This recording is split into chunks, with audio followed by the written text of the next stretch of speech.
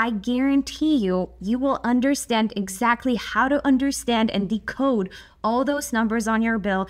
Hey guys, and welcome back to my channel. In today's video, I want to decode something that, and I'm not joking here, majority of homeowners all around the world get wrong. So imagine you have this brand new amazing solar system and you get your first electrical bill and you're like, well, shit, this thing ain't working. You call your solar installer upset and you ask, what is wrong with my solar system? Why does my bill say I only generated 500 kilowatt hours, but my solar app is showing 1,000 kilowatt hours? Is the utility company screwing you over? Or maybe the solar system isn't working properly? Today, we will review how to properly understand your solar billing. We'll go over how to compare it to your solar production, how to understand where all these numbers are coming from, and I will do this based on one of my personal solar systems. I don't have that many, don't get excited. We will go over 2 billing cycles, one in the spring and one in summer. And at the end of this video, I guarantee you, you will understand exactly how to understand and decode all those numbers on your bill. And you will also know if something is in fact wrong with your solar system. Let's get started. Now, keep in mind that the system we will review today does not have batteries. It's a standalone grid-tied solar system. Batteries do not complicate it that much more, but I will prepare a separate dedicated video for those homeowners who have batteries, so make sure to subscribe not to miss that video. Now, let's get started with the basics. When you go solar, now you have 2 sources of power, your solar system and your utility company. Now, most homeowners choose to stay grid tied because going off grid is extremely expensive, and having that utility there as your backup power source at night or during rainy days is actually very important and fairly cheap. So the goal here is to be as independent as possible and generate as much as you can from your solar panel. Your solar system consists of the panels and a string or a microinverter system, and that does that DC to AC conversion. Now, your panels generate electricity on the roof. Then the inverter, whichever one you have, converts that power to that usable AC that then first feeds your home. And this is the most crucial part. So all that generation that starts on the roof first goes to your home's electrical system. This is going to be that production that you see on your monitoring app.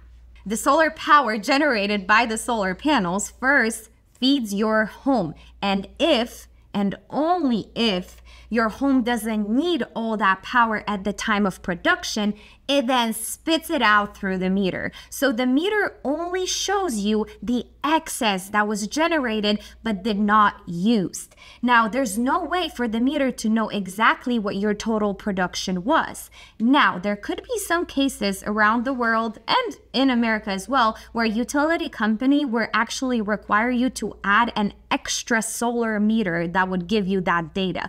But in majority of cases, you only have one utility meter outside of your home, and that utility meter only knows what it gets. So let's use easy numbers here. You generated 21 kilowatt hours today, and your home only needed 10 of that. So the difference, that 10 kilowatt hours, flew through the meter, and the utility company recorded the excess 11 kilowatt hours. Then at night, let's say your home needed extra 5 kilowatt hours. So now you pull that from your utility company, that secondary source of power. Then in the morning, the cycle begins again. And then at the end of the billing cycle, the utility company will show you how much power they sold to you. That will usually be shown as charges or delivered power, and that's usually your nighttime usage or usage during the cloudy days when solar is just not able to generate enough power. Then they will also show you how much they bought from you, and this is going to be in form of credits. That's your excess solar production. Now, the biggest piece of the puzzle is here to understand how much your home actually uses. So now going back to those easy numbers, let's say you did generate 20 kilowatt hours today and you used 12 kilowatt hours directly. Then at night, again, you needed 5 kilowatt hours. So your total consumption for that day will be, pause the video and comment down below if you know, 12 from solar and 5 from utility, so 17 kilowatt hours total of your home total consumption. Now let's look at simple bill and go over that together. Oh, and before I forget, if you do find this video helpful or have any feedback for me or tips, please comment down below. And I try to read all the comments and I try to also respond to all of them. And I appreciate it so much when you can show me your support by subscribing to the channel. So if you can do that, that'd be awesome. Thank you so much. Now back to the video. So let's start with a tip. When you go solar and you switch to a solar buyback plan, ask your utility provider to change your billing cycle from first to the last of the month. I personally need to do that for my own system because you'll see why. It'll make much easier math numbers. So my billing cycle is 15th through 15th of the month. And I will start with my March bill. So we will be looking for 3 figures. A, our total production from the solar system monitoring app. B, our charges from the utility company. And C, our credits from the utility company. The billing cycle, as you can see on my bill, is March 15th through April 16th. So before we look at the bill, let's quickly take a look at what my solar system generated during that period of time. And I will just have to download the data for that timeline, or you can look at the graph and add up the days one by one.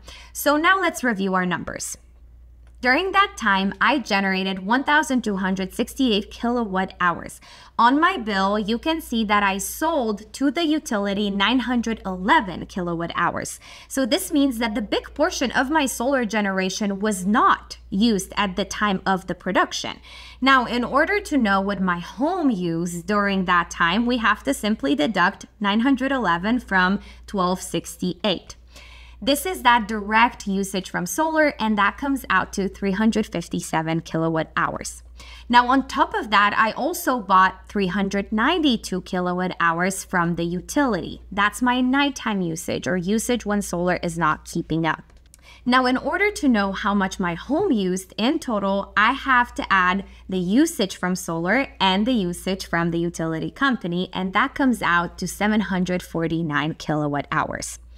So that month, my home used 749 kilowatt hours, and I generated more than that, so my bill was negative. Now, depending on your buyback, that bill might look totally different. For me, on everything I buy from the utility, I also pay an extra delivery charges to Encore, so it's not a true one-to-one. Now, ideally, and I should listen to this, I should use more power during the day so that I sell less to my provider and then basically use less at night. So always doing laundry during the day, during those sunshine hours, dishwasher, even starting cooling off the home faster before the sun goes down, charging EV, etc. See what I'm doing here? I'm giving myself tips that I should be listening to as well.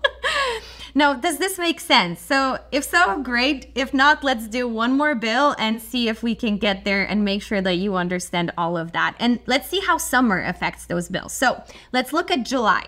So by that time, I used all my credits that I built up and I got a $146 bill. Now this billing cycle was actually a few days shorter than the other one, and my total production for that billing period was 1,161 kilowatt hours. So let's review. Based on the bill, I've been charged for 1,082 kilowatt hours of usage.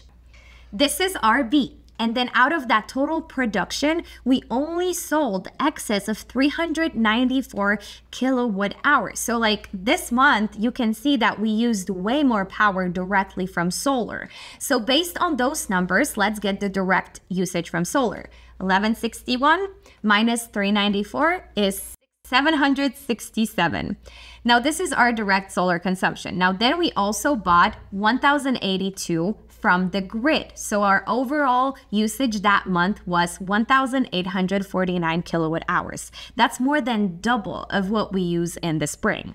Now I will make the Excel downloadable. That way, yeah, I will make it easy for you to download. That way you can just input your billing information and I'll spit out all the total usage and all those numbers for you. Now, understanding your usage and how it all works is so important because that way you can use your solar system to its most advantage. Now, some customers will have more family over and they don't necessarily check their app to see if their solar production or if their solar system is working, and then they get a high electric bill and they immediately think that the solar is not working or something is not right. Now you can check it for yourself before you have to make that call to your installer.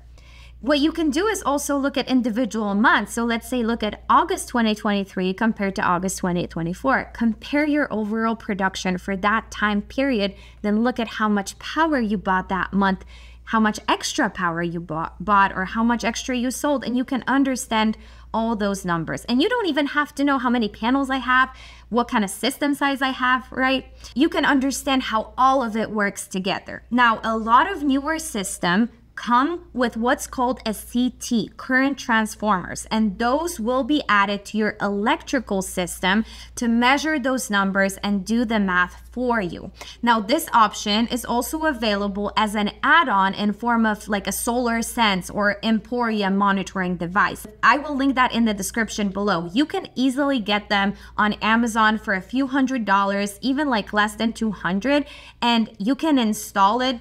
Ideally, hire someone to do it, but a lot of people can do it themselves. And then you can understand your usage and it can also help you lower your actual consumption. Now, for those systems that are older and let's say you don't even have a monitoring app, you can add a third-party option like those that I mentioned for a very little cost to check on your system. To make sure that you understand all of it in one sentence, your utility, your bill, does not know the full story. It only sees what it gets as access or what it sells to you directly. All right, guys, I hope this was helpful, not confusing. Please let me know if you understand it now or if you did from the get-go, or maybe this was a terrible way of explaining it. I'll definitely be working on more content, especially for those that have battery systems and how that plays into that. So make sure to subscribe to the channel. Thank you so much for watching. I'll see you in my next one. Bye.